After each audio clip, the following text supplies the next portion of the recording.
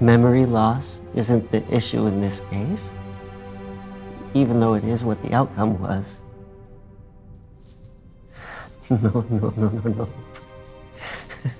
To have the last memory be of my wife's death would obviously leave my subconscious in shambles. It would to anybody.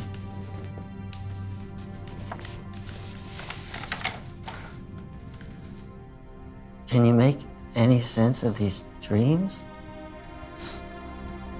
These visions that torment in such a way that seems almost symbolic of something, perhaps? Well, I can read here clearly what the journals are saying. I just don't know how to make any sense out of them. They read as memories with her. I don't even remember her name. What is it again?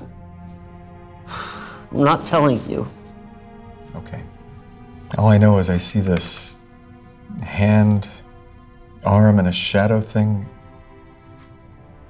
I don't really know what it is. But I see it here in every entry.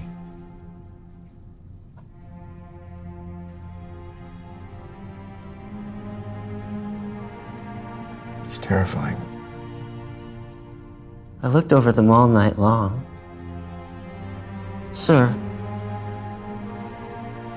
can you guess how anxiety or fear of some kind plays a role in projections of the subconscious?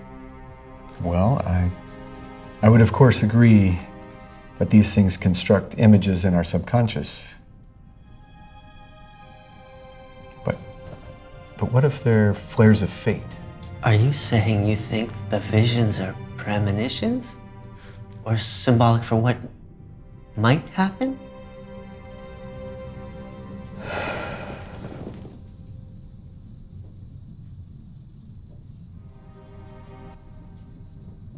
It's here.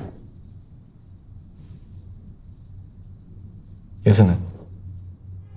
You clearly wouldn't understand what I'm saying to you, otherwise you'd be in my shoes and I'd be in yours. Oh, but I do understand. Of course it is here. It's in this room this very moment. When I step outside, it'll be there. And when I go to bed, I will encounter a roller coaster of images that most likely mean something more important than the thoughts I have of when I'm awake. Some may reflect a fear of something.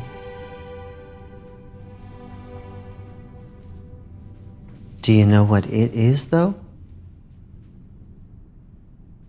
Death. It's death. Last night I studied the journals. I have no memory of any such related experience, so I did my best to plug my head into the pages. You did. Tell me what you saw. How could you remember? Okay, well, I wasn't dreaming, you see. I was in more of a meditation stage. I memorized the written memories with her. I was standing in darkness. The only thing illuminated was the image of her.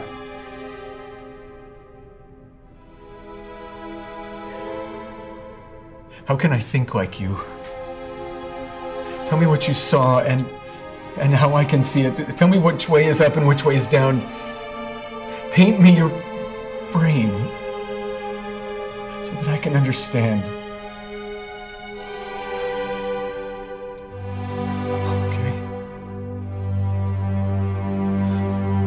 Shh, listen. There's nothing in this space I put myself in, right?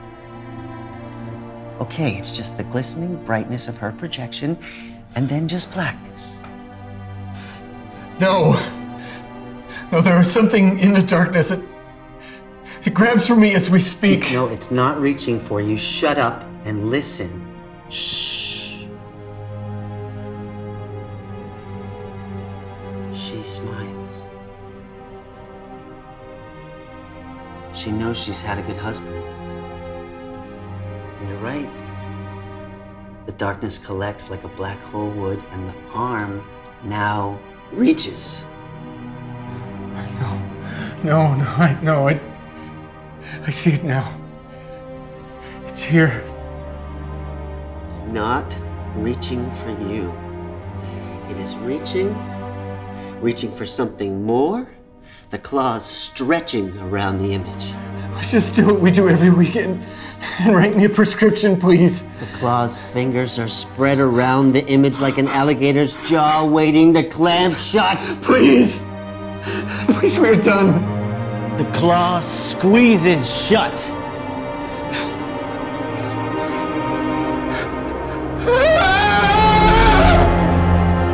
Now, there's nothing but black. Your projection is gone. Forever. Can you guess what else is permanently gone? The claw. And why is that? Because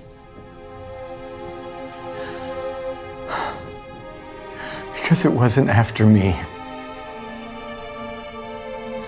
It was after her. In a sense, yes. You've just defeated your demons right now, Mr. Damon. The claw wasn't after you. It was after the one last memory you still needed to let go of.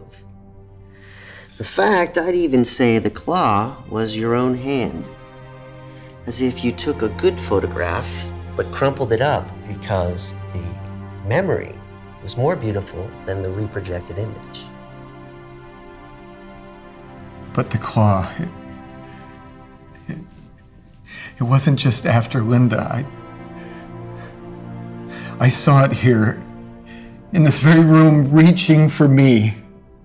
That's a sign telling me it's time to take you off of the medication. Hallucinations, reflecting your dreamlike projections. How can you be so certain these episodes won't start again? How do you know I'll be better off? Because you finally remember her name, Mr. Damon.